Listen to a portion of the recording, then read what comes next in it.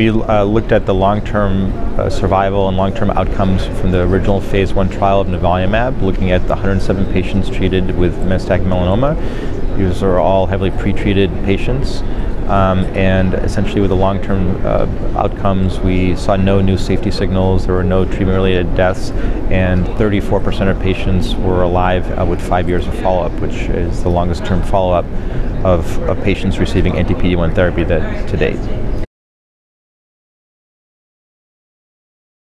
That anti-PD-1 therapy can give long-term benefits to a group of patients, and here specifically melanoma, that probably involves some aspect of the flattening of the curve. There's a flattening of the patient's survival, and probably involves some memory aspects of the immune system and the durability of manipulating the immune system.